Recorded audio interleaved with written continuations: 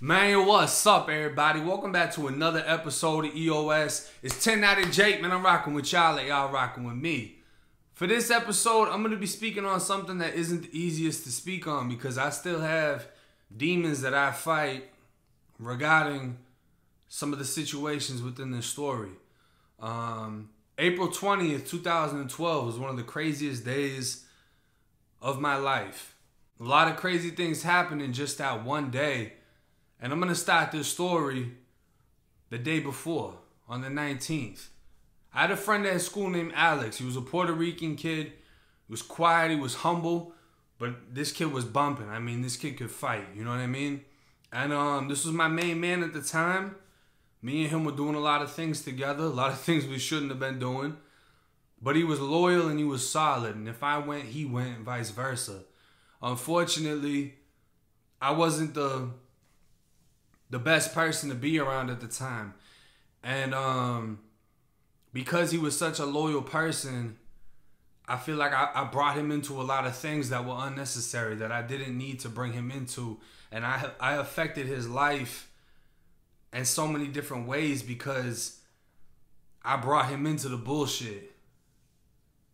The things that I was doing just off the strength that, you know, he was a loyal person, he was a loyal friend. Whether it was me getting into a fight, whether it was me trying to do something I shouldn't have been, he was going to go just off the fact that I was going.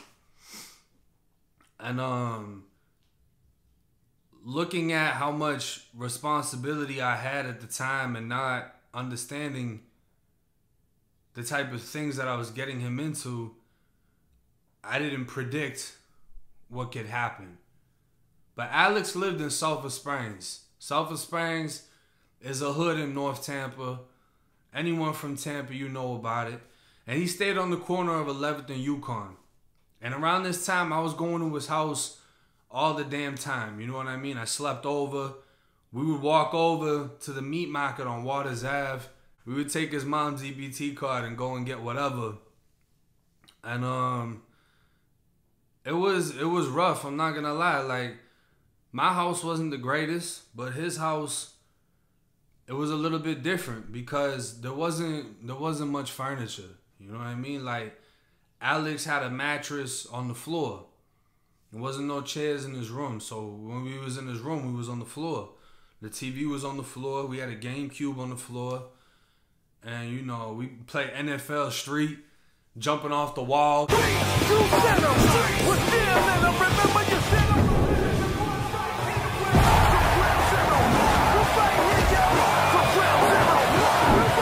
We would just smoke and hang out.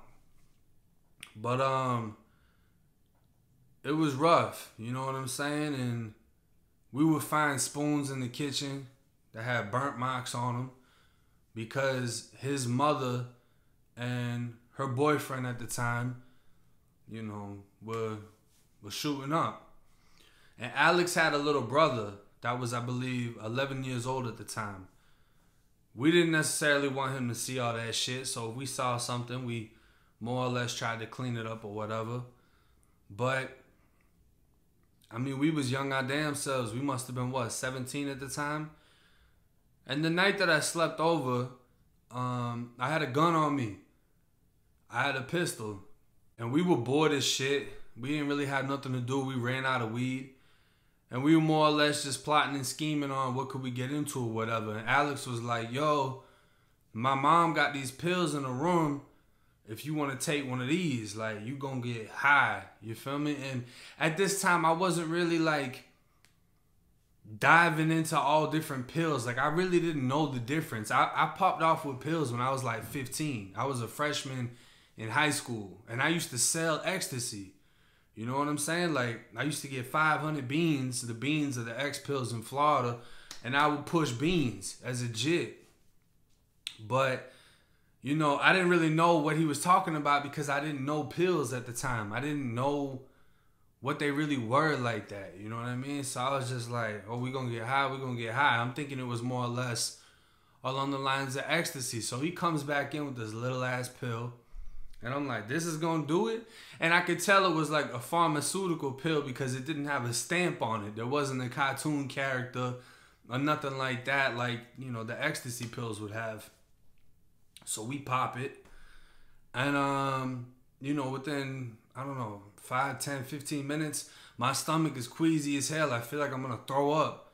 So I step outside. The second I walk outside, I start throwing up. And it was like, as soon as the vomit left my mouth, my whole body was just like...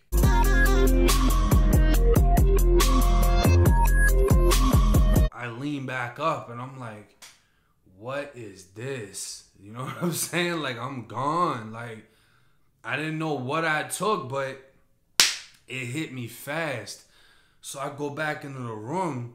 I'm like, bro, what is this? And I come back in and he's like glazed. You know what I'm saying? I want to get high. He's like, I told you, bro. I'm like, damn, this shit strong as hell. You know, so we high as fuck. We didn't really know what to do. We was just high, so we was like, you know, let's take a walk down Nebraska, because Nebraska, if you from Tampa, you know about Nebraska. There ain't nothing but just drug dealers and hookers, and it's nothing good. But if you stay in the hood, there's always something entertaining to watch, whether it's hookers fighting or bums fighting or just random, you know, hood shit. And we had nothing better to do at the time. So I'm like, man, let's slide down to Nebraska. It's only a couple streets down, you know what I mean? So we decide we're going to go down there, but I'm like, hey, let me pop another one. He's like, you want another one? I'm like, yeah. Mind you, it's only been like 15 minutes since I threw up off of the first pill that I popped. So he goes in there, he gets another one. I throw it back, and we start walking all the way to Nebraska. Now, when we get to Nebraska, first quarter, I mean, there's traffic going. It's probably like midnight, 1 o'clock in the morning. So there's really no reason to be out here unless you up to no good, more or less. And, you know, I didn't have any weapons on me or nothing like that. I'm walking just me. But we got to a bus stop, and I remember it clearly because he forgot something at the house. I think it was his phone or something like that. He was like, yo, I'm about to walk back and get it, because it was just right up the street. So I'm like, all right, bet. I'm going to sit right here. So I sit down at the bus stop. I was just sitting at the bench, and I look down, and I see a police car coming. And as he's getting closer, I start feeling this queasy feeling coming back to me, like the first time when I threw up. And I'm like, oh, man, don't let me throw up in front of the police. They're going to pop out and, you know, try to fuck with me, whatever it is. I swear to God, I'm watching the police car. By the time it gets right in front of me, I lean forward and throw up all over my black forces. Just... And then I dumped it over the side. Now, mind you, the first time I threw up, it wasn't that much. It was just like a little bit. But this time, like, my whole stomach emptied out. It's all over my shoes. The police car just kept going. They didn't even bother. You know, they're probably just looking like, oh, there's another one. You know what I mean? Strung out or some shit. I puke everywhere. And at this point, my body is just in another dimension. Like, I'm just floating, levitating, whatever you want to call it. Alex comes back. He's like, what the fuck happened? I was like, bro, this shit got me twirling. So we're just walking around or whatever. We slide back to his house. And I had the gun at his house. And it was a .32 pistol. It was an older pistol. And for some odd reason, you know, I think it was probably from the pills. His little brother, who was 11 years old at the time, you know, he was in the room with us. We used to let him hit the blunt sometimes and whatever. But I asked him if he ever shot a gun before. He's like, nah. So I pulled out the pistol. I'm showing it to him. His eyes widen up, you know what I mean? So I asked Alice, I'm like, man, what's up? We gonna let him bust it? Alice is like, shit, you wanna shoot it? So little bro was like, hell yeah. So we step outside. We go down a side street, and around the corner there was a stop sign. And I cocked it for him. I handed it to him. And you know, little bro held it out. He trying to get his aim right. Boom! The bit goes off. So he's like looking around. I'm like, man, shoot it again. He bust it again. Boom! So we like, all right, come on, we gonna go back to the house. So we slide back to the house, you know, he's all excited and geeked up and shit. And we passed out. You know what I mean? We passed out. And I actually had to go back to my auntie's because I had a therapy appointment in the morning. So I took that same gun, and I think it was early in the morning, I slid back to my aunt's house. So my aunt had called my school and officially dropped me out of high school on this day when I was 17, on April 20th, 2012. So I'm officially a high school dropout. I'm on my way to my last therapy appointment. While we're driving there, we get to Waters and Armenia. We get to the intersection. We go through the intersection, and my aunt's car got cut off by an SUV. So I flipped him off, and the guy actually stopped the car in front of ours and got out. And it was this older Chico dude. He's all tatted up with gold teeth. Oh, what's up? You want to say fuck me? Get out of the car. He didn't know I had the gun on me from the night before that got shot off. My aunt didn't know that either. And if I'm going to get out of this car and square off with this big ass Chico, this gun's going off and it's not going to end well. I was on probation at the time all of this like popped off. I was on probation for hitting a jit. So this wasn't the best situation whatsoever. You know what I mean? So I stayed my ass in the car, and man, I felt like I took an L in that situation. Like I felt like, you know, I was very prideful at this time. I was very caught up in the bullshit. I was my own worst enemy because I would critique myself to the point that I would lash out and do something that I would later regret just because I would let my pride chew me up inside. But I didn't get out of the car, weighed out the pros and the cons. I'm not going to get out in the middle of traffic and start dumping off, and I'm on probation. This isn't going to end well. We end up getting to my therapist, and this is the story that I've told y'all before. I hugged my therapist. It's the last day, and I dropped the fucking gun in the middle of the doctor's office, and everyone's just looking. And then I picked it up. I was like, oh, it's a BB gun. And she's like, I hope so. We get back into the car. My aunt isn't even looking at me. She's like, show me it's fake. And I went to pull back the slide just a little bit, like, oh, that's where you put the BB. But she didn't even look. Like, she just kept driving. So by the time we get back to the house, I go to Chamberlain High School because that's where I'm going to link up with Alex. Alex is still in school. And it's 420, you know what I'm saying? Like, we're all going to hang out. We're all going to smoke. We're going to get high. We're going to chill. We're going to vibe. So I go to Chamberlain High School. You know, I just walked over. When I get there, I literally walked into the school because it must have been like 11 or something like that. But people was in chow, or not chow, fucking lunch. It was lunchtime, you know what I'm saying? So I walk into the chow hall, and when I go in there, I can see like way further back, there's the principal, the assistant principal, and then they got the cop, you know, that works at the school or whatever. But I see all my people right here to the left, and I see one of my dogs named Tomas. Shout out to Tomas if he watches this. And he's sitting with a whole table full of females. So I'm like, what's up, bro? You finna slide to the library after school? Because that's where everybody used to hang out at, was North Tampa Library. Like, everybody that was somebody would go to North Tampa Library. That's where everyone fights at, plays football, whatever. He's like, yeah, I'm going to be there.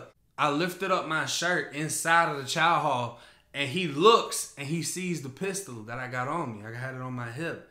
And every girl at the table that's with him is like, and he's looking, he's like, yo, you got to let me bust that shit. I'm like, man, I got you, da-da-da-da-da.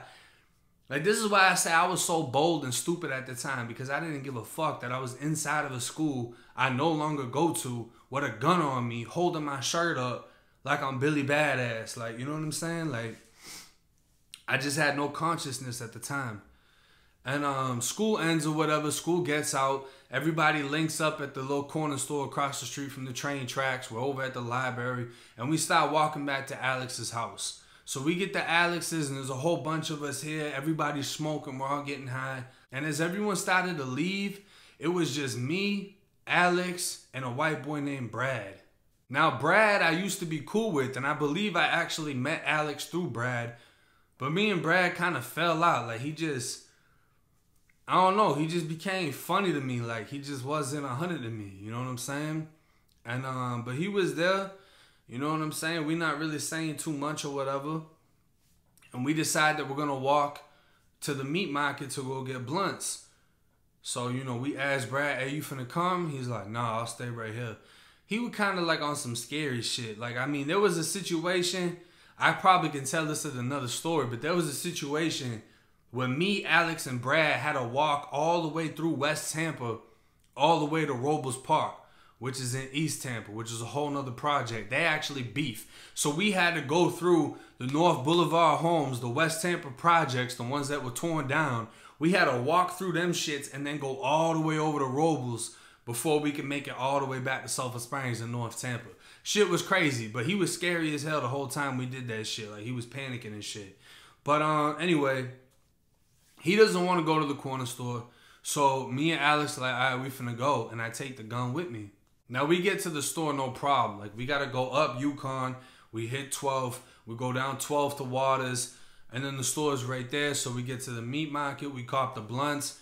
Now we're coming back. And as we're coming back on another side street, the side street next to the Sulphur Springs Elementary School, there's a group of people walking, you know, towards us. And they start, like, yelling shit out. They're all black. You know what I mean? I'm white as can be. Alex is Puerto Rican, but he a light-skinned Puerto Rican. They get to yelling shit out, and it sounds like they want pressure. You know what I'm saying? Alex had never shot the gun off at the time, so I had actually let Alex carry the gun because he was going to bust that shit one time when we got back to the house just to do it. So he's got the gun on him, and we're walking down the street. Inside, he's outside, so he's closer to the curb. They start yelling shit over to us. We know it's pressure. We know it's a problem. You know what I mean? And there's a whole group of them, like 10 people. And, you know, I tell Alex, I'm like, hey, bro, bust that shit. Fuck it. He's like, nah, Bill. I'm like, man, bust that shit. He's like, you bust it. I'm like, all right, give it to me. So he lifts up his shirt. He grabs it. He passes it to me. When he passes it to me, I move him out of the way. I went to busting that shit. Boom, boom, boom, boom, boom. So, you know, this shit's going off. This shit's loud as fuck. Everybody starts running. I mean, there's cars going by and everything. And I'm busting this shit as, like, I'm walking over the Yukon so we can turn that corner. The gun jams.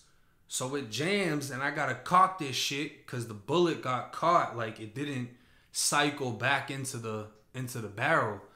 So I, you know, cock it back, the bullet falls out, and the next one cycled right in.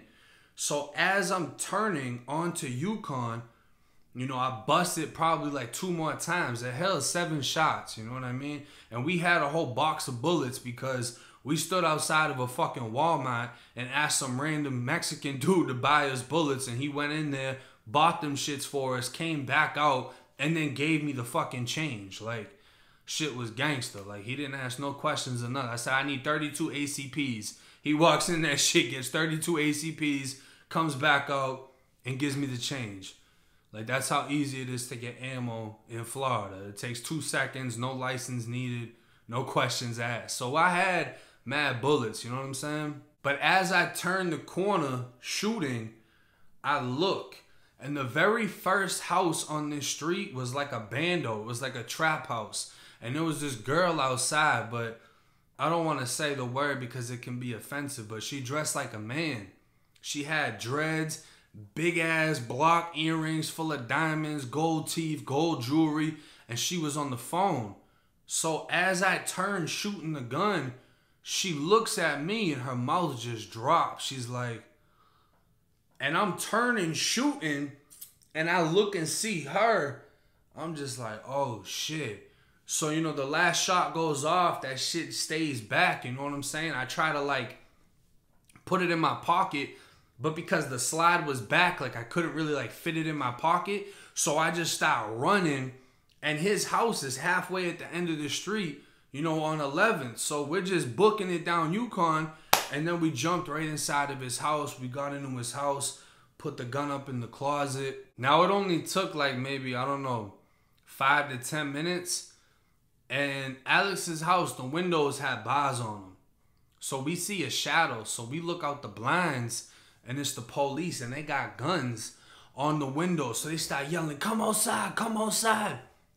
So we shut the blinds. We're like, oh shit. So we start moving shit. Like, we got to move the grinder, the weed. He had a weed plant inside of his closet. He goes and tells his mom. He's like, yo, the crackers is here. Da, da, da. She's got shit inside of her room. So come to find out, the pill that we took, it was a Perk 30. That was my first time ever taking a Perk 30, first and last. I took 2 of them shits back to back. So that's why I was so, you know, fucked up that night. But I didn't even know I was taking a perk. So she got perks in her room and shit. She's trying to hide like needles and shit like that.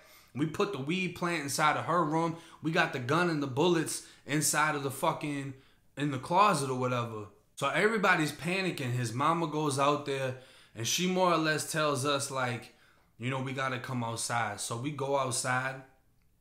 They grab me. They grab him. And everybody's more or less talking. I'm cuffed up. He's cuffed up. And his mom is bawling, crying. And they're basically just saying, where's the gun? Where's the gun? We know you have it. Where is it? Da-da-da. She's like, what the fuck are they talking about, Alex? Like, she starts crying and shit. And there was mad neighbors that came outside. Like, it was kind of a big deal. So the police walked me over to where the neighbors was at. And there was another police officer with the neighbors. And I guess that's when they were asking, like, oh, is he the person that you saw firing the gun? But what's crazy is no one said that we did it. Like, whoever called said we went inside of this house, but no one in the neighborhood pointed us out for shooting the gun off. And, you know, the main officer that was there, he's talking to Alex's mom. He's like, listen, is this Section 8? She's like, yeah. And, you know, he tells her, if we get a search warrant and we find that gun inside of there, you can be taken off of Section 8. This is going to affect your whole family. And she just starts bawling. And I'm just thinking to myself, like I caused this whole situation. You know what I'm saying? Like, that's my gun. I shot it. So I got to take responsibility. So she's asking him, she's like, Alex, where is the gun? He ain't saying shit. Like I said, he was real loyal. He wasn't saying nothing, to the point that he even teared up, you know, looking at his mother crying. You know, so I told the officer, like, it's my gun, sir. And he's like, where's the gun at? Where's the gun at? And I just kept repeating myself, like, it's my gun. It's my gun. You know what I mean? Like, I wanted to make that clear. I didn't want anything to fall back on them and their family. And she asked, you know, his mom asked, where's the gun? And I told her where it was at. I said, I put it in the closet. So she moved to go get it. And the officer was like, oh, no, don't do that. Can we come? Because we need to grab it. We don't want you to touch it. So, you know, more or less, they went in there and they came out with the gun. And, you know, the officer was trying to tell me beforehand. He was like, you know, just tell me where it's at. You won't get in any trouble. I'm like, can you put that in writing? He's like, nah, I can't do that. I was like, I know I'm going to get in trouble. So I told him where the gun was. They come out, they got the gun. He asked me, you know, where did you get it? And I told him that there was an abandoned house. I either said 13th or 15th, I forget. But there was a duplex and it was actually abandoned. And there was a couch behind it. And I remember I went behind this place, you know, probably like a week before. And I took a piss. And I told the police I took a piss. While I was pissing, I seen something glistening under the couch, and I pulled it out, and it was a gun. And, you know, he was like, why were you shooting the gun off? I told him, I was just like, I was just shooting it off just to shoot it off. I wasn't shooting at nobody. I regretted it the second I said that because I admitted to shooting it. But at the same time, I was saying, you know, I was just shooting the gun off. I didn't say I was shooting at nobody or anything like that. And, you know, it's funny because no one said I was shooting at anyone. Nobody said anything about that. You know what I'm saying? No one said anything crazy. I was just busting it off. And I already knew the charge for discharging a firearm in public is a misdemeanor. There was a school right there that could heighten up the charge, but discharging a firearm isn't that big of a deal. But there's a fine line between that and attempted murder. So me, Brad, and Alex were all taken in different police vehicles, and we're basically taken down to this police fucking interrogation room. And it looks exactly like First 48, but there wasn't a table, there wasn't a fucking, you know what I'm saying, like a fucking Coke and a cigarette and all that shit. It was nothing like that. There was a table that the detective sat at, and then there was a cage that they put me in. So I sat down in a cage, and I'm cuffed up in this cage. And, you know, the detective comes in, and she was this ugly alligator-looking bitch. She had Botox lips. The ugliest female I've ever seen. And she came in and was just flat out like, you're going to be charged with 7 counts of attempted murder. And my jaw fucking dropped. I was like, what? She's like, 7 counts of attempted murder. You need to tell me everything that happened, da-da-da. So I'm just like, you got me fucked up. You know what I mean? Now, I tell her I'm not trying to talk. I just want to, you know, if I'm going to jail, I'm going to jail. It is what it is. And she tells me, she's like, you know, one of your friends already told on you. I'm like, what are you talking about? She's like, your friend Brad, he said you had a gun on you earlier that day. What's crazy about this, right, is you know that the police will use tactics to be like, oh, your friend told on you, so you might as well tell us what it is. Brad knew that I had the gun earlier that day because when we all met up at the library, I took it out. And that was the first time Brad ever seen that gun. He knew I had it on me earlier that day. And it's crazy how she said it because she didn't say him and Alex. She just said Brad. And you know, I tell her basically I'm not saying nothing, I want a lawyer, whatever. They took me out and put me back in the police car. They had Alex in the car in front of mine. They had Brad in the third car. They took us back to Alex's house. None of us were charged with anything. Discharging a firearm was a misdemeanor. We didn't get charged with that. I didn't get charged with no fucking attempted murders, nothing. I thought I was getting hit with 7 counts of that shit. I didn't get charged with that. They took the gun, confiscated it, whatever they did with it. It wasn't reported stolen at the time. That's all it was. And when I got dropped off back at Alex's house, his mother came up. She hugged him. She hugged me. She was so happy to see us. I talked to Alex. He was like, bro, I wasn't saying nothing to them, da-da-da. And I told him about the shit with Brad because Brad ended up going home. You know, he went to his house. And Alex was like, man, that shit sound funny as hell. Like, you know, because he wasn't even involved in any way. So he really didn't even need to say anything other than he was just scared. But we didn't get charged with a damn thing. I didn't even get a gun charge out of this.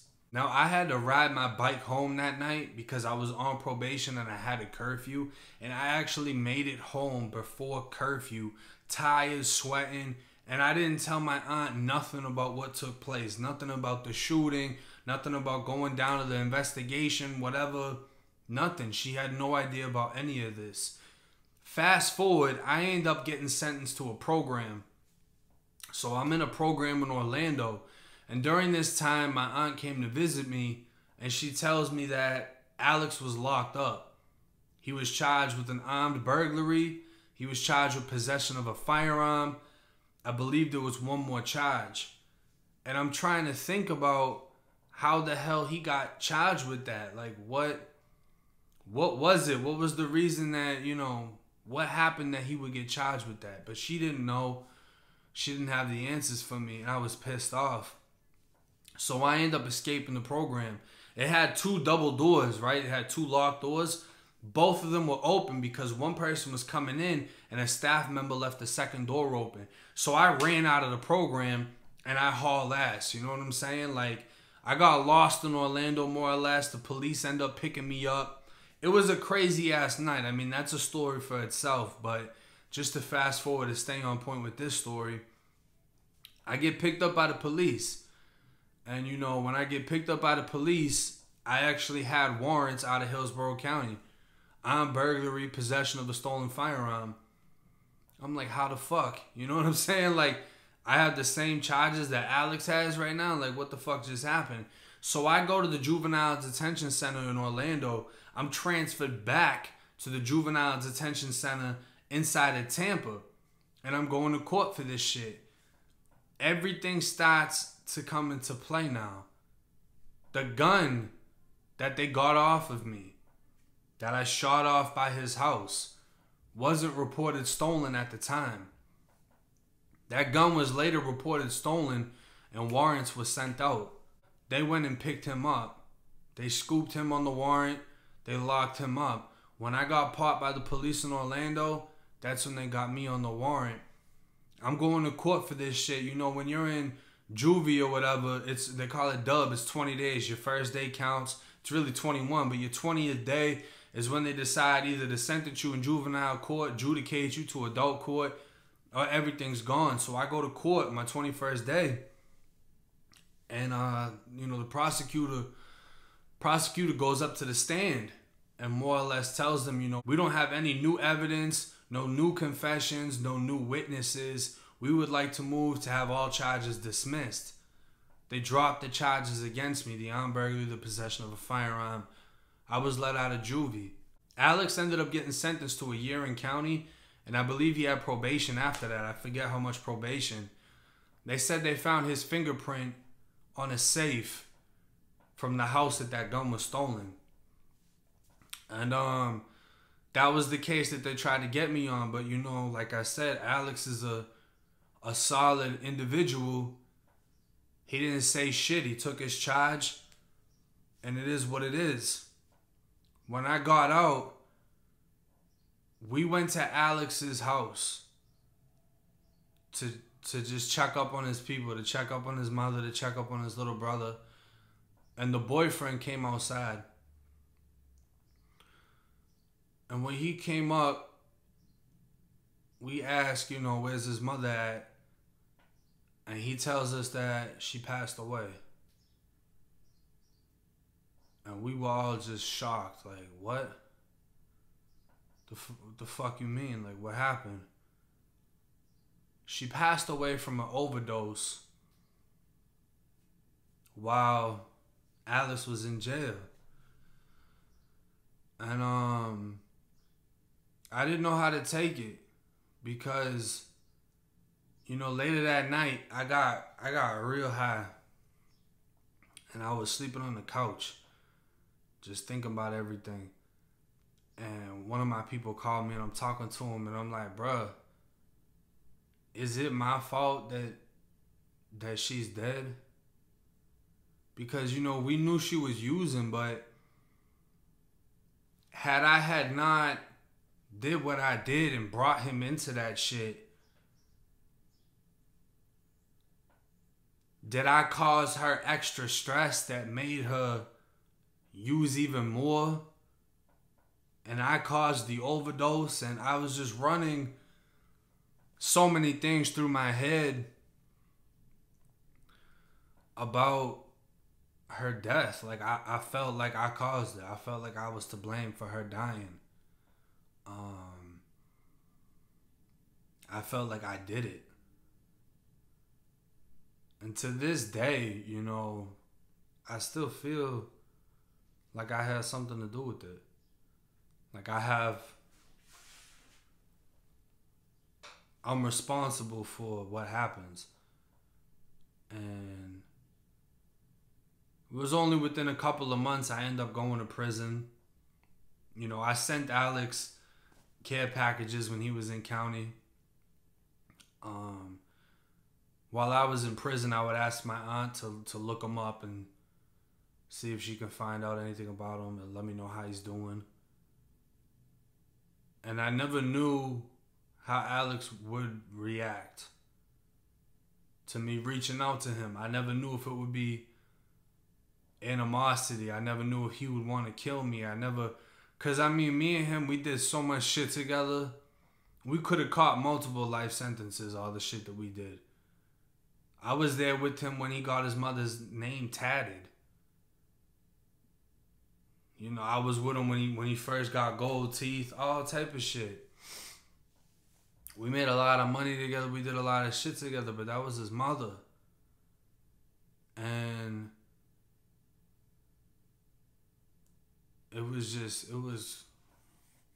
it still fucks me up thinking about it. Seeing dude's face, like when he told us that she was dead, and then everyone in the car kind of just like looked back at me to see my reaction to it, and I was just as shocked. You know, the little brother, he had to move in with a different family member. And it was crazy. And you know, when I got out of prison, I found a couple of Facebooks that had his name, and I reached out to them, and I never got a message back. And then one day I did. I got a message back from bro. We started talking. You know, and I told him, like, bro, like, I carried your name everywhere I went. Everywhere I went, I told people about you, how real you was, how solid you was. And I expressed, you know, my apologies for the loss of his mother. And he didn't blame me at all. He was at peace with what happened. You know, it's like I said, he's solid on another level. He's very mature. He ended up actually going to prison too. He told me he never once got into a fight in prison. He didn't have to go to the youth offenders. He went to the adults. Never had an issue his whole bid. He got out. He's been working. He's doing good. And, you know, possibly in the future, we were trying to run an interview, but just shit happened and we weren't able to pop off with the video. But hopefully sometime in the future we can run that and y'all can hear the story from his point of view. But this is why it's so important for people to listen to these types of videos, because it's not always you that your choices affect permanently. Your choices can affect the people that are around you. And you may have somebody in your circle that's so loyal and such a good person at heart and has so much love for you that they're going to follow you through whatever. And you have to understand the responsibility of being a good friend. That if you're on a self-destructive path, you're going to lead that person to that same destruction. And I'm fortunate enough to be able to still talk to him, to still be able to say, what's up? You know what I mean? But it still bothers me to this very day knowing that I brought him into so much shit and that my actions caused him to get locked up, caused his mother to pass away, caused his little brother to get moved into another, you know what I'm saying? Like, his little brother was 11 years old, his mother died. You know what I mean? Like, and I don't know if he found her. I don't know if the boyfriend found her. I don't know. I try not to think of it, because the more I think about it, the more it fucks me up. And, you know, out of all the violent things that I've done in my life, I always sought an emotion out of it. People that I hurt, people that I tried to do things extremely violent to, I never got a feeling from it. I never got satisfaction. I never felt like more of a man out of anyone that I've hurt. But what happened to her bothers me to this day. And it's something that I have to live with for the rest of my life. So I hope y'all are able to learn something from this story and listen to these life experiences and take the knowledge that's inside of them break down these life experiences and understand how temporary pleasure, the money, the girls, whatever we had, the highs, it can turn into a lifelong pain and things that you have to deal with. You know, you don't feel the satisfaction from the robbery or from the weed you smoked 10 years ago, but you feel the pain from the loss that you caused, and that sticks with you for life. But hey, it's 1090 Jake. I'm rocking with y'all, y'all rocking with me. Till next time.